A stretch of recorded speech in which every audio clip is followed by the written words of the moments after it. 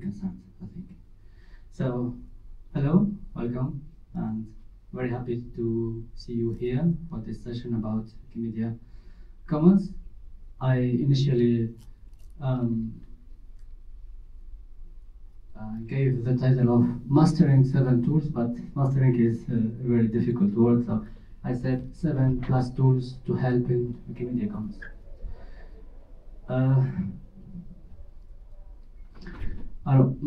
So my name is Habib Henny, and my username on Wikimedia project is Diolf77. I joined the movement of Wikimedia since 2010, and also I'm a Wikimedia Commons admin. In this presentation, I will show how or why Commons is so complicated to edit, especially for newcomers. How we get assistance with some gadgets, scripts, and tools. Everyone can use them on the project. Also, there is another thing you can use to facilitate and to have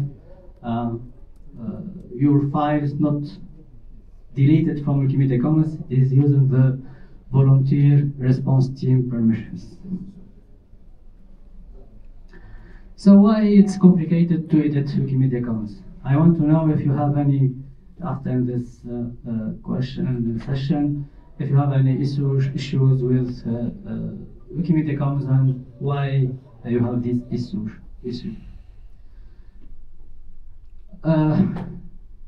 When I started Wikimedia Commons, I wrote my user page in French, and there is an admin who came and deleted my page because it was in French. Yes. So it's not, by the way, Wikimedia Commons is the free storage for files for all Wikimedia projects. And it has no language, but we used to have language, English as a language. So maybe because it's in English, people don't appreciate using Wikimedia Commons. At least in my community, also in Arabic community, they don't. They have a fear using Wikimedia Commons. The platform is complex, large and complex. Yeah, I remember we have now over 65 billion files. The rules are strict, very, very strict. So Wikimedia Commons doesn't have the same rules as other projects. For example, in English Wikipedia, we can use the full fair use, but in Wikimedia Commons, it's not tolerated. It's restricted for only free, all free files. Free files, at least CC by SA. The licensing requirements are complex. That's why I talked about the licenses, and the Creative Commons license is welcomed in Wikimedia Commons, but not all of them. Only CC by SA. But if you have restriction on use on commercial use or derivative work, you can't use it in Wikimedia Commons. We have repetitive tasks. I was talking with my colleague about how uploading several photos, several images in one. So there is, you cannot do this for hundreds of photos. Maybe competition. There is a competition. Who is uploading the more photos, best qualities, and having awards. Also competition for the rules. That's why all of this make Wikimedia Commons so complicated. How to fix this? I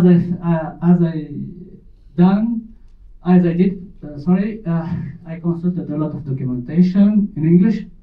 Practicing, I did mistakes also. Complying with the rules. If an admin or an editor asked you to stop doing a thing, stop doing it. I asked questions for people who I know, and they kindly responded to me. Enabling gadget, which I will show you. Adding scripts. It's not very complicated to add a script that helps you to edit. And using upload tools for the mass upload. So we have three means of help. The first one is gadget. So if you go to your account on Wikimedia Commons, you have your preferences, and you can have this gadget activated from this tabulation, and you can search for gadget in the search bar. So when I talk about a gadget, you can write its name and search it and enable it. You can use the script. So what is a script? It's a little code you can add to your Commons.js. You can create this page and add any code in this page. Of course, you change your username or your real username. Also, you have not to write scripts. You can import them from trusted users, as I will show you in this demonstration. And you can upload tools.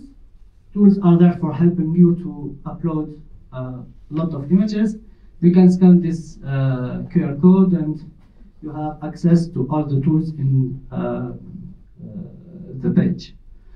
And I will not, and I have not the time to talk about all the tools. I will pick some tools very interesting.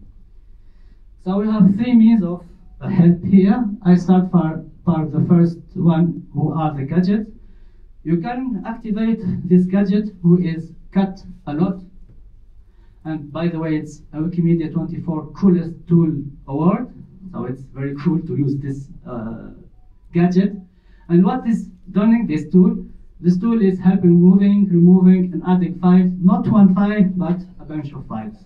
So you have a category and you want to make changes in this category, you can use it by this tool.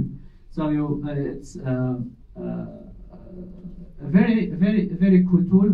I use it every day when I use Wikimedia Commons. Also, you can access this page in shortened URL 3MGI. The second gadget, this is visual file change, bench, or the bench task, perform bench task. So imagine you have an uploader who uploaded a lot of images and you want to modify all or add. For example, you can replace, prepend any text, append any text, make or signal that there is copyright violation derivative, also add no permission, no source derivative, OTS or VTR, remove tag, or add VTR tag. All of this you can just by clicking on this button, and you can add all this information or modification in the description file for this category or the file displayed in a gallery. So it's very helpful to manipulate a lot of images. I used it especially for my role as administrator to add tags on files, or even to remove text, to add text for a lot of files. The third is crop tool. Just reminding you that you can access by it's missing the shortened URL. I don't know if it works, but I will give you the right link after the session. Then we have the crop tool. So some images when you upload to Wikimedia Commons, you want just a part of them, not all the image. Online, it's possible to have a crop tool. So you don't want to download the file using software, but you can use a crop tool in the Wikimedia Commons just to select and crop your image. It's very cool, and that's why it's the coolest tool award for 2020. So MediaWiki tools for cropping images at Wikimedia Commons and other Wikimedia sites. Very cool gadget.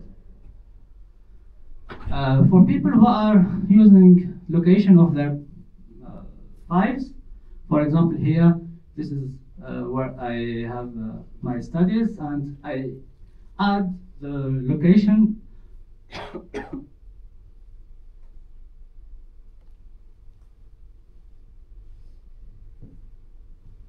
you can easily add the location of this where did you took this photo by using this locator tool. It's very simple to use. You have this map. You must know at least where is your object, where did you pick this picture, and you can add it automatically in the description file of your image. And this is also the link of this gadget. As I said, you can search for the gadget under your preferences and gadget, and you activate it. Also, you have the documentation near the description of the gadget. Yeah, rotation. Now, so we can take pictures in wrong direction, like disposition, and you can make a request a rotation for this file. So let's say you take a portrait photo, but it's a landscape. You can ask this tool to rotate it. You don't need to download again the file and rotate it manually. So it's a gadget for rotating files. And it's giving you how long you wait to the application be made by a bot. Yeah, now this is time for scripts. As I said, you add your commons.js, the script, or you just import it. Here, a very useful script I use to clean up description of files. Sometimes the file have wrong description or the description is not complete. You can automatically clean up the description by using this script. Also, I have another use for this script, just to access the edit button very quickly, because it's near the image. Just I click on clean JavaScript and edit the page. It's a very very short access to the edit button. So for cleanup of file description page, and also I use it to edit the description page of files. This is the first script. The second script is for people who are common with vectorial graphic images or the SVG files,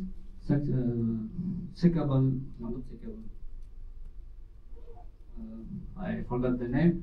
Vectorial images are not like PNG files or JPG file.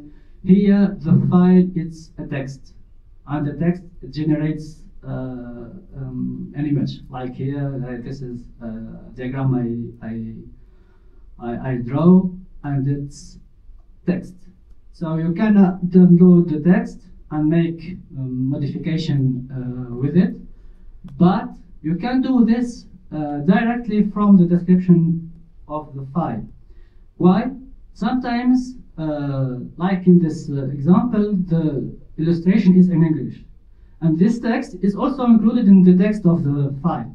So if you want to translate this image into another language, you can open the script by clicking, I think it's the top of the page, and you search for this term and just write the word in your language, and you save a file, and it will be automatically translated in this file. So make sure to have another file, not work on the original file to translate.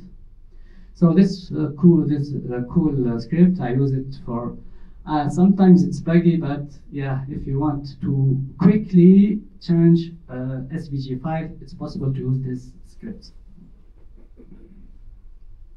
Yeah, now I'm talking with the mass upload tools. I used to upload with the Communist. Communist is broken now. Now I am mainly using Patipan. So Patipan, what's this? If you have hundreds of photographs, hundreds of images, and you want to upload them on Wikimedia Commons. So you don't have to go to the upload tool, in Wikimedia Commons, just use this code or this program.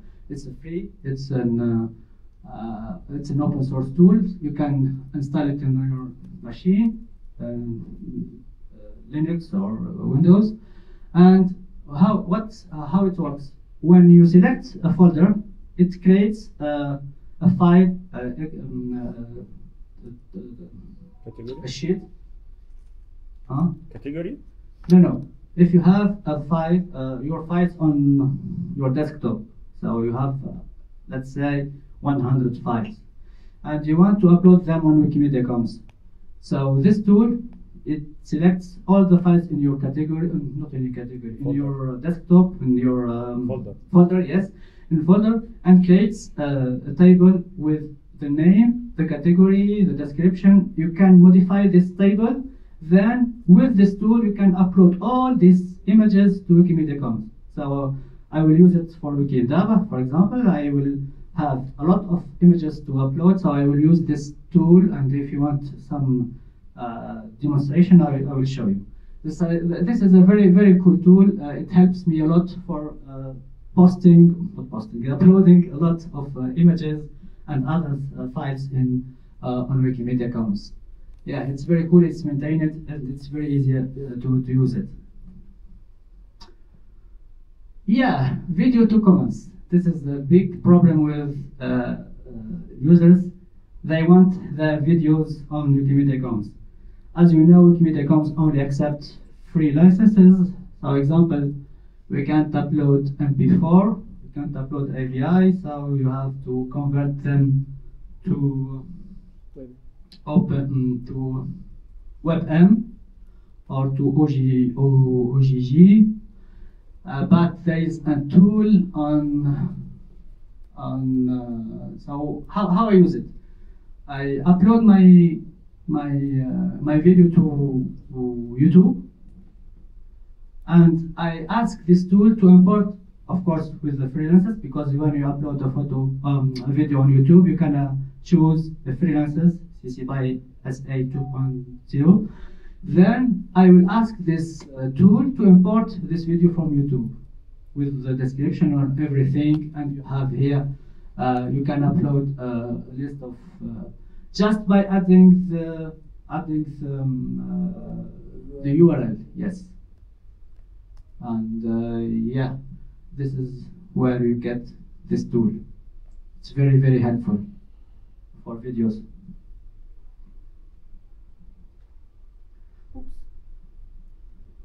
Yeah, now I will speak about the VRT. So let's say you have a lot of photographs, but they are not your work. They are work from others, and these people gave you the permission to publish them with a free license, but you don't know how. There is a group of volunteers. You just email them, and with the permission from the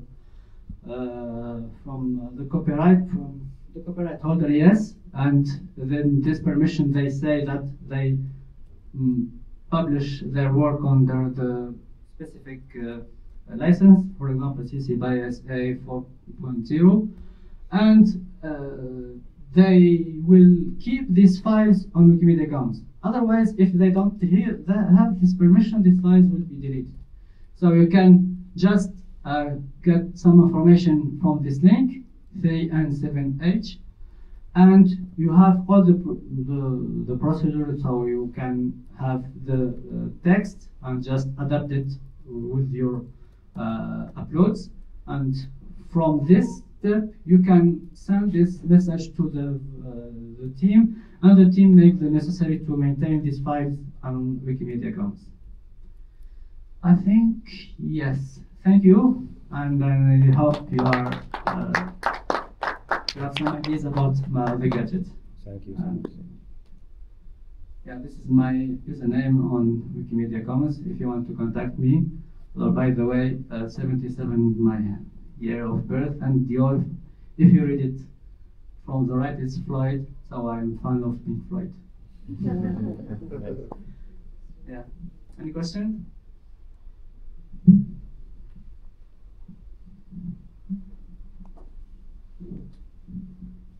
Okay, thank you. Thank you very much. Thank you so much. I think it's over for today in this room. Yes. And thank you for being there.